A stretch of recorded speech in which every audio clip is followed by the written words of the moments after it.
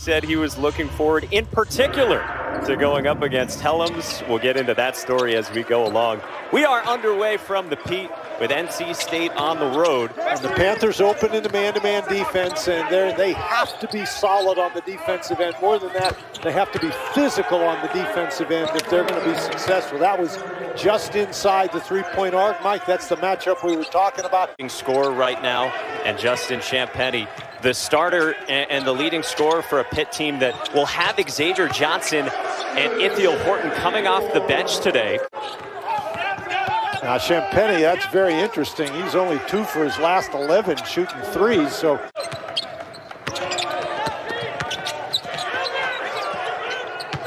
Abdul Kareem Koulibaly handled the pass from Nike Sabandi, and Koulibaly gets the roll. And he's coming off the bench after getting nicked up with a hip/back issue on Saturday against Duke. Funderburk going to work with 2 more. Those turnovers have been such a huge factor for North Carolina State. Yeah, 39 of them combined the last 2 games. There's the second for NC State, and it leads to an odd East Tony run out, and Pitt's back in front by 1. That's 7 turnovers, including 6 in the first half for Jeff Capel. And hey, it worked pretty well when they brought him off the bench the last time they did it, 2 weeks ago against Virginia Tech, when he had a career-high 32. North Carolina State does an awful lot of switching in their man-to-man defense. Cam Hayes got the steal that time, and he lays it in, and State leads by 3. Something that both head coaches were playfully joking about as well yesterday was, how long is that going to stay? They admired the fact that Leonard Hamilton was able to keep it on his shoulder so long on Monday. Braxton Beverly with the shot clock winding down, had to throw it up, and he got it to go. Put that one in the playbook.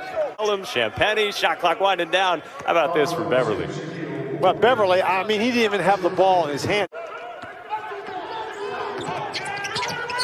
They got Hayes to miss a 3. There's Xavier Johnson on the scoop to the hoop. Ithiel Horton was terrific in that ball game in the second half in particular, but misses that time. Beverly, quick release, spins it out, and Funderburk follows. Postponements, that still is a big story, and Mike, that's getting to be an even bigger story. We're getting down to the end. It's going to be hard to make these things up. Was supposed to play today at Louisville on these airwaves after this game. You're missing out on some quad 1 opportunities out there. Femi Odukali on the drive with a chance at 3, drawing the foul on Manny Bates.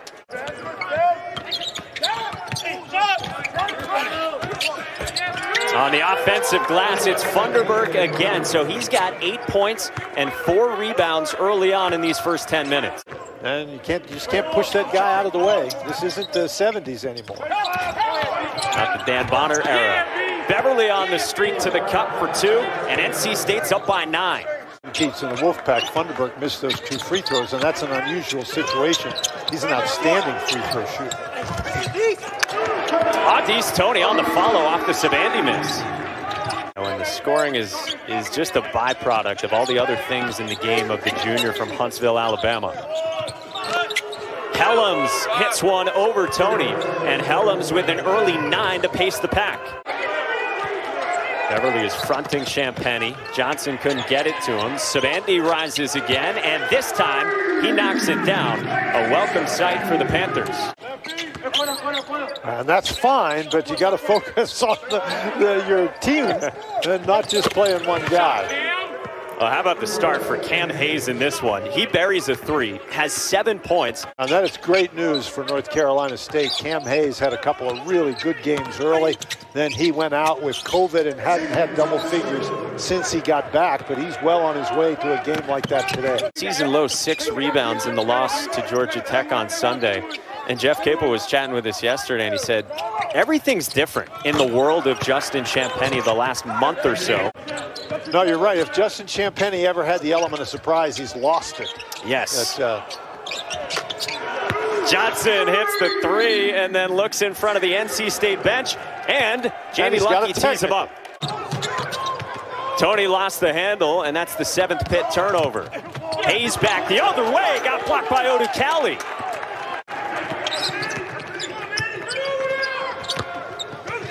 Horton off the bounce, off the shot fake for two. Pretty stationary there the first 20 seconds or so of this possession.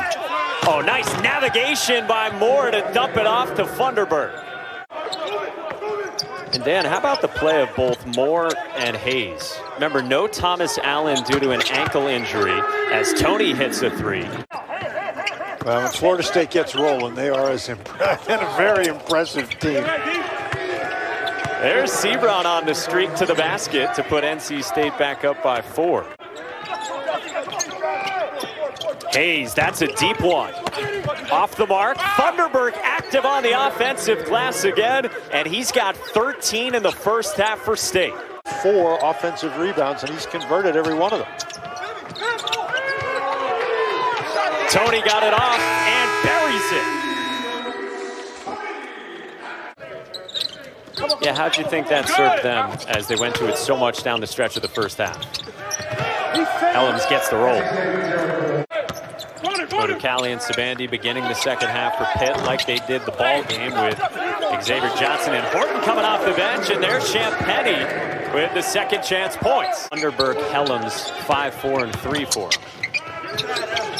Come on, DB. That one squirts to Bates underneath, and Manny Bates on his first shot attempt has his first points.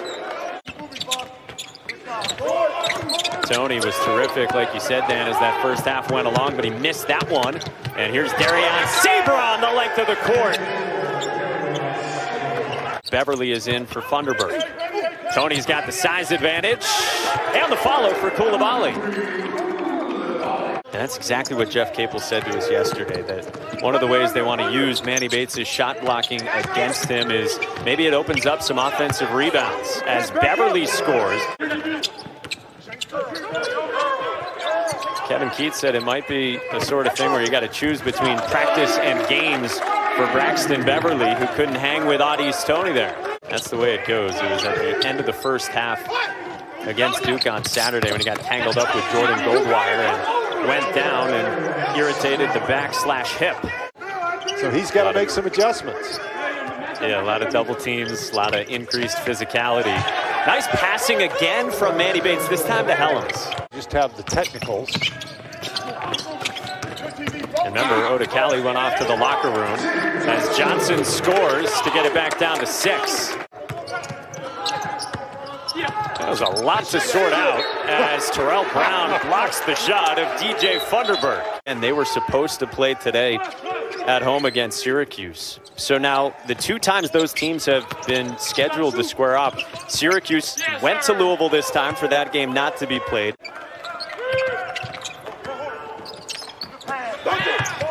Brown off a nice feed. Carolina State has made 7 of their 10 shot attempts in this half, and that's because they've been getting easy opportunities. Hayes turned it over, and Brown running the floor, got it from Tony.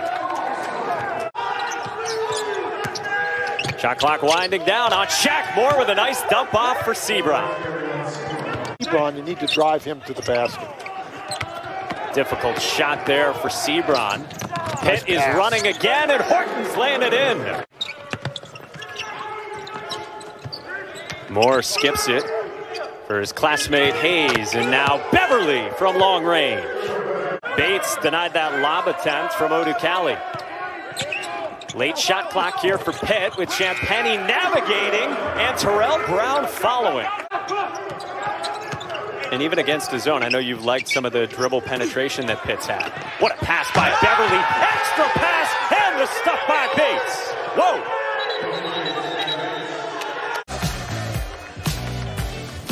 Beverly teed it up for Funderburk. There's been great post passing, and Bates paid it off for NC State.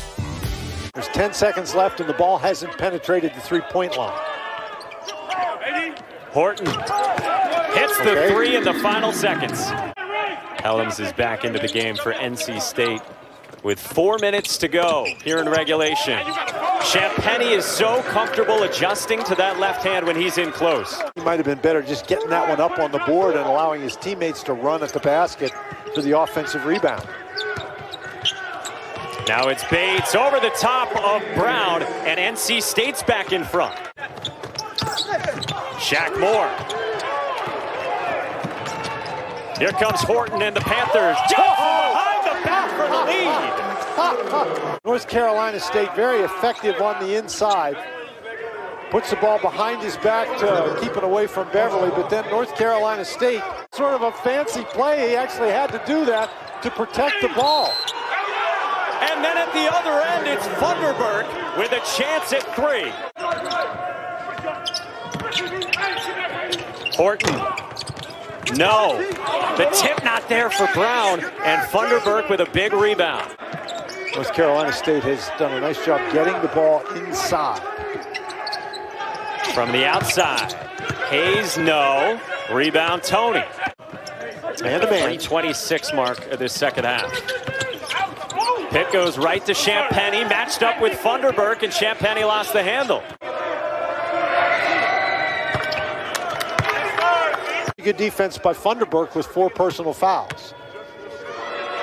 The freshman from Greensboro makes both to make it a 3-point lead for NC State. You go over and you attack him. You don't let him get the ball up to the basket. Champagnie gets the roll to cut it to 1. Hayes, a 65% free throw shooter, and he walks with it.